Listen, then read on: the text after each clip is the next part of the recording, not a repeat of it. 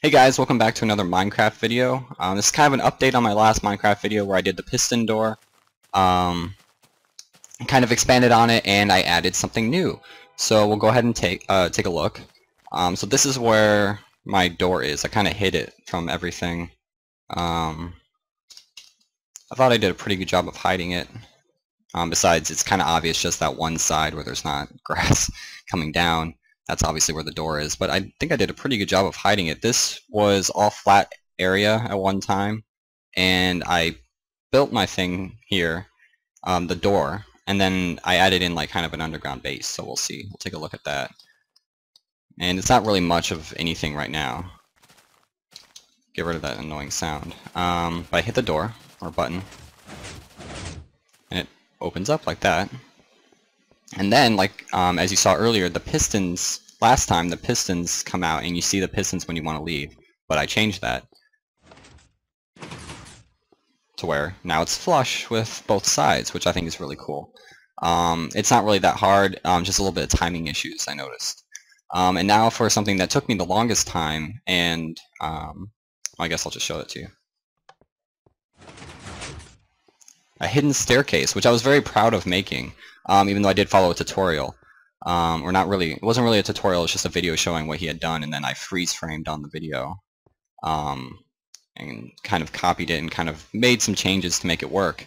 But I did it off of rolf-david's hidden staircase door.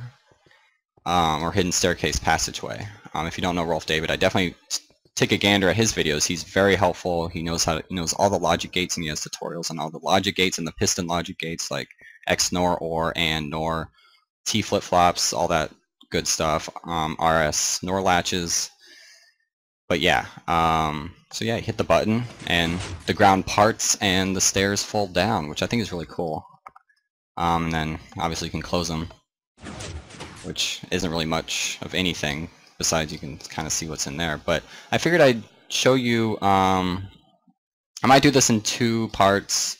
We'll see how it works out. But I wanted to show you the wiring that I did for both of these. That is still so cool that you can do that. But, actually, I'll go outside. It's beautiful out here. And I was having a hard time finding this again because obviously just from the ground, from the sky, it looks like any other ground.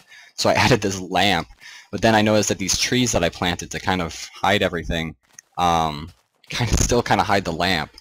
But it's not that hard anymore. But we'll go up top here, and I'll show you the above ground wiring, which should be about right here.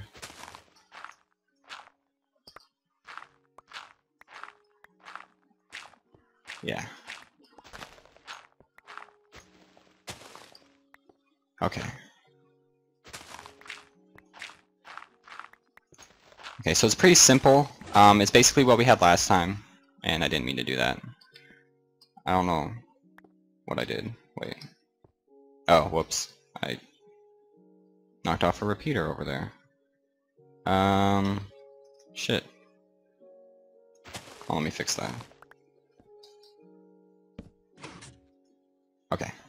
Now that's fixed. Okay, so before we had this, we had it from here over here. We basically just inverted the door where we have two pistons over here that push out blocks over here. The only thing I had to do was I had to change the timing on... I think I have that right. Maybe I don't. Fuck. Hold on.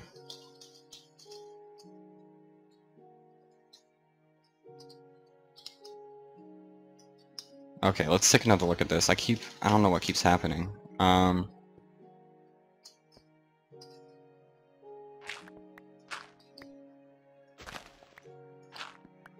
keep accidentally hitting stuff because I have single player commands on, so it's reaching. Okay. That's supposed to be 3, that's supposed to be 2, and those are supposed to be 3.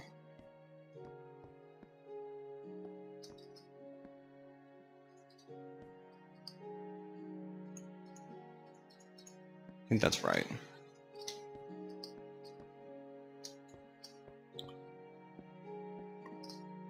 Yep, that's right. Okay, so I added a couple more repeaters to adjust the timing because I have a redstone torch underneath this block, and I'll show you that in a minute. But because the redstone torch is under this block and no longer this block, it screws up the timing of which repeaters light up first. So I adjusted this to 2 so that it reacts faster. So I have each of these on 4 and then this at 2.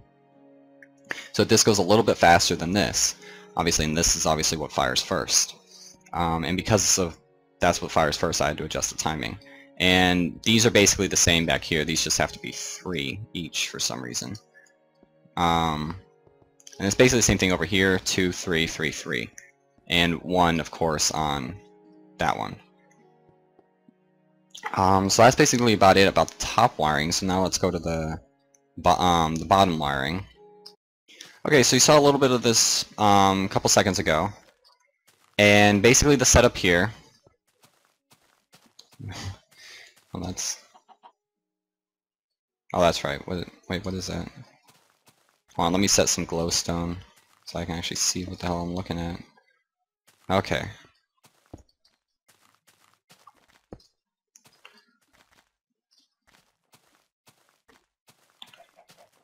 Okay, so the first thing that you want, obviously, is a piston T flip-flop, which my thanks goes to, I think, on my last video, it was Bill Shackles who sent me the video on that. So a very kind thank you to him.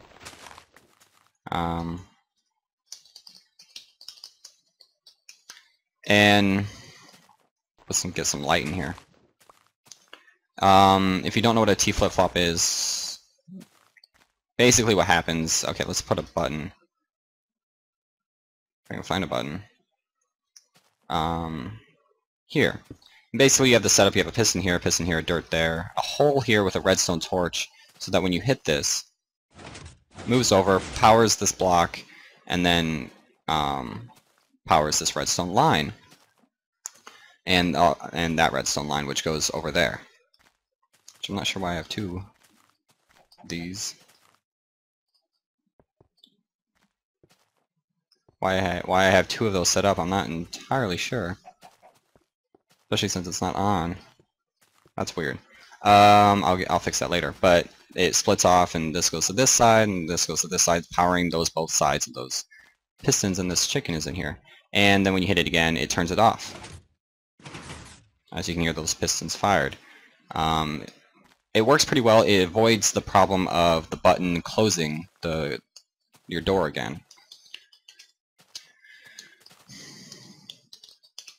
Let me fill this back up. And